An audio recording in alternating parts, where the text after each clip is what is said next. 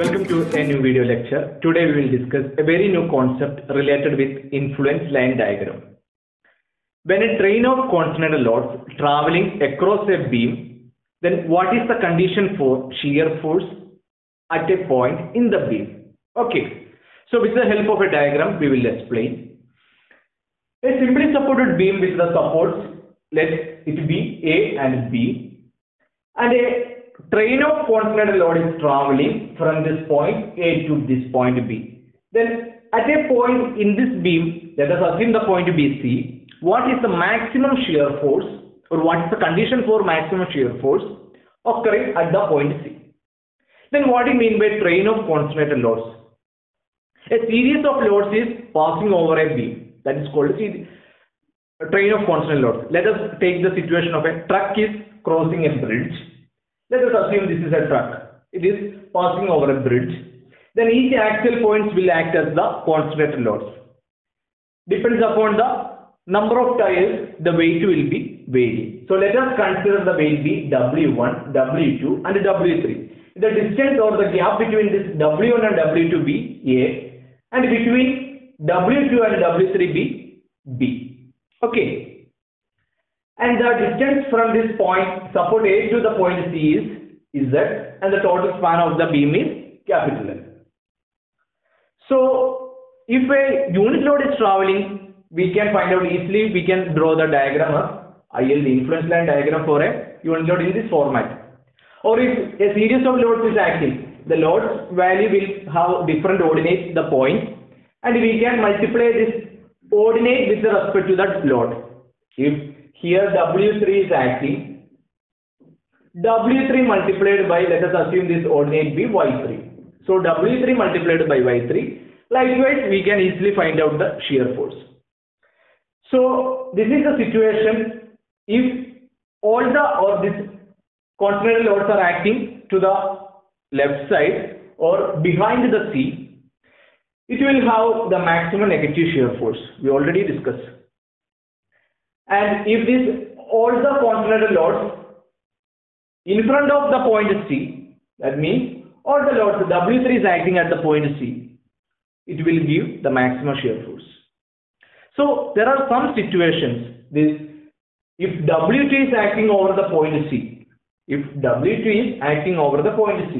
let us consider that situation.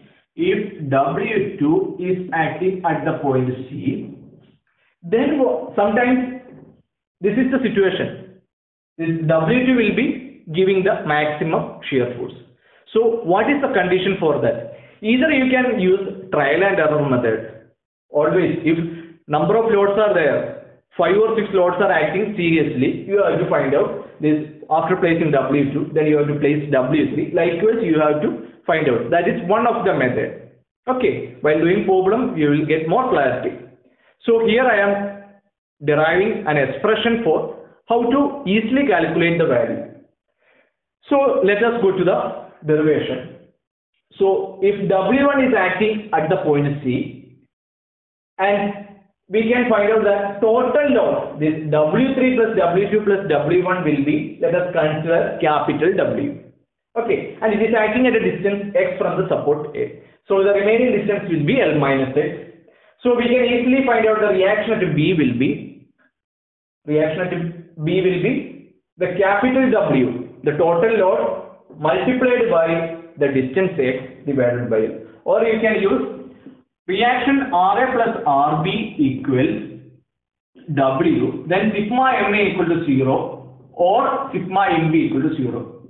Then you can find out the value of RB, value like Wx by L. Then after a point of time, this W1 crosses the point C with a distance A, then the capital W from this point also move a distance A. Okay. So the reaction at B will be changes to W multiplied by X plus A by L. Okay. Or you can use the same equation RA plus RB equal to W, but the distance will change. X plus A will come here. Okay. Then what is going to happen? The change in shear force at the point C depends upon two values, that is change in RB and also W1. Okay, here the value of RB is W multiplied by X plus A by L. But the original value is W X by L. So if you take the change in reaction at B, the value is going to be minus W A by L. If you take, this is the original value, and after this load transfers, the value is going to be W multiplied by X plus A by L.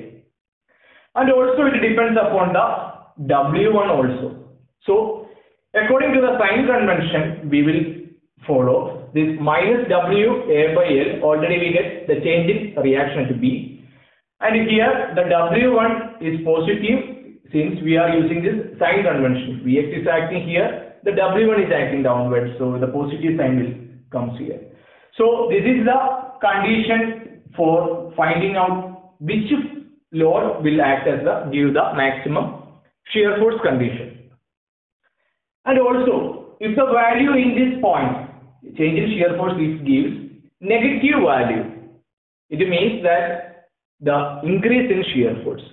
Okay, and if the value in the change in shear force gives positive value, you should not consider the load. If when this W is acting at the point and you get a positive value, then you can ignore the situation. Okay, so this is the condition for finding out the maximum shear force at the point C when a constant load is acting over the B. Okay, while doing problems, it will be very clear. Either you can use trial and error method, or you can use this condition for finding out the maximum shear force at the point in the B. Okay, so with this we will wind up today's section. Thank you all.